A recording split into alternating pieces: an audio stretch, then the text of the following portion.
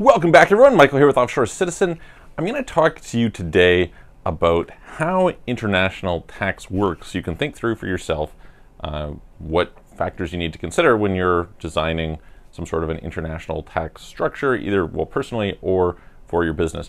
And I've tried to do, if you go back and you can look, I did kind of foundational principles in international tax.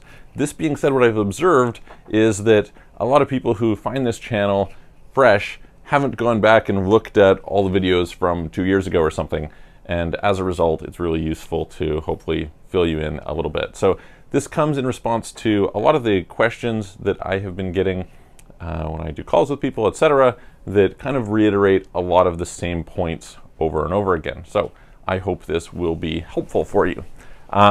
Yeah, so let's dive in. Before we do that, if you haven't already, please hit the subscribe button, hit the all notifications, make sure you don't miss out on any of our videos. If you'd like help with international tax optimization for yourself personally or for your business, forming companies, opening bank accounts, asset protection, residencies, citizenships, you'd like us to help you, we can actually help form the companies and get the bank accounts and get you the residencies and get the citizenship, etc. Or we can help you with the strategy of what's the best solution for you. Either one, please reach out to me. You can book a call, calendly.com/Michael-Rosman, there's a link in the description below, or send a message to our websites, offshorecitizen.net and offshorecapitalist.com. Okay, so very quickly, there's always 3 sets of rules you need to pay attention to. Well, maybe just back up a second. When we're talking about international tax, what we're talking about is attribution. And I often contrast this for people with domestic tax. When you're talking about domestic tax, you're usually talking about trying to reduce your taxable income by minimizing write-offs, deductions, tax credits, etc. Sometimes you're trying to convert income from, say, earned income to capital gains.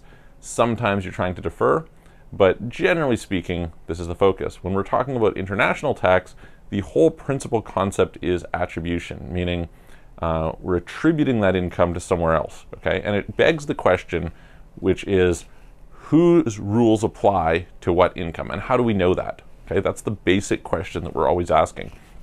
So the most common thing that people will have is they'll come to me and they'll say, hey, I'm thinking about setting up, a company in UAE in order to reduce my taxes on X, or I want to set up a company in Hong Kong to pay less tax on Y, or something like that, right? And usually it's not so simple.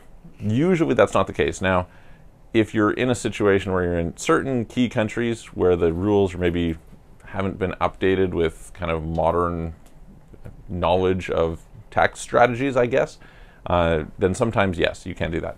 But generally speaking, there are rules to prevent this, and those usually start with understanding corporate residency rules. And the most simple piece to understand here is that in most cases, not all countries have these rules, and sometimes they're overridden by tax treaties, etc. So it's everything that I'm going to tell you is, I'm giving you the universal template of the stuff to look at, but it's always country by country. So somebody will say, hey, I want to design a structure, and the first question is like, where are you going to be resident, right? Because that's going to help us determine whose rules apply.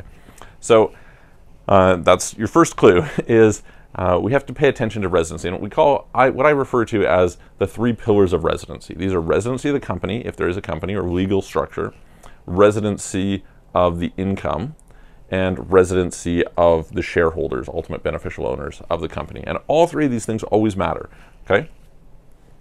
So, in the first one, what we're paying attention to usually is, do we have to worry about management and control rules or not? And if so, okay, what do we do to deal with this management and control problem? I have done a video on that separately, so you can go and check that out, but that's the first thing that people are not aware of.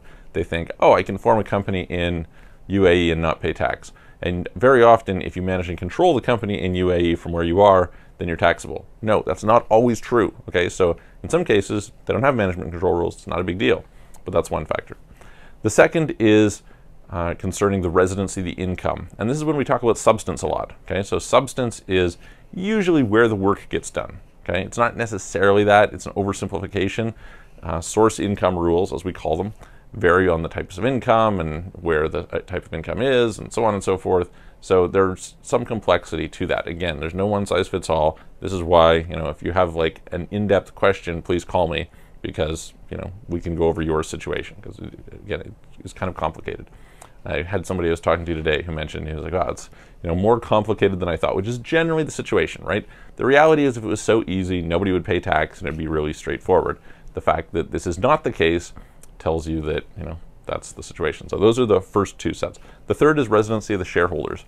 And residency of the shareholders, concerns where, like you personally, so the income that you have personally, but it also affects the structure if there are what's called controlled foreign companies rules. And these are what are called anti-deferral rules. So again, one of the beliefs that people will have, which is often false, is, hey, I can have this foreign company, the money will be made in the company, and I just won't take the money out, and I won't be taxed, right? Well, very often that's not true. Very often there's controlled foreign companies rules which force you to bring the money, it will force you to pay tax on the money as though you'd received it, even if you didn't receive it. And so that can get you into trouble. So again, on all three of these things, I've done videos on them previously, but you need to pay attention to that. So anytime you're looking at it, you say, okay, I want to lower my taxes. All right, first step, I need to have a foreign company. What does foreign company mean? It doesn't just mean registering a company. It means the company is tax resident foreign. How do I determine if it's tax resident? Now, note, it's not tax resident in that jurisdiction, it's tax resident in my jurisdiction, right? What do I mean by that? My jurisdiction's tax residency rules are the ones I'm worried about, not theirs, okay? Very, very important distinction. Second, where's the income?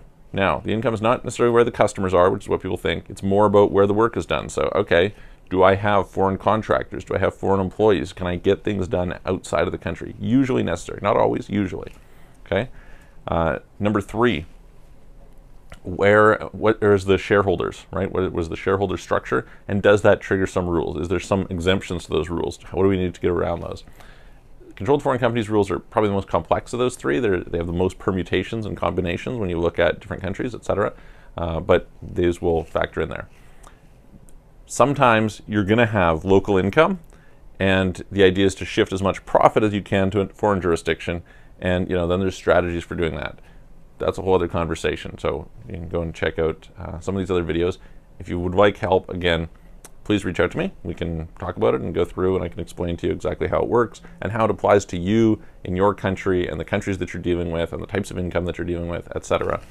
But always be aware that those are the things. If you think that it's really easy, you're probably getting it wrong, because it rarely is so easy, unless you're willing to actually relocate to some zero tax country or something. And even then, if you're an American, you're gonna have to renounce your citizenship. So I hope that helps. If you have questions, put them in the comments below. Like I said, check out the other videos, reach out to me, book a call if you have any questions, and I'm gonna look forward to seeing you guys on the next video.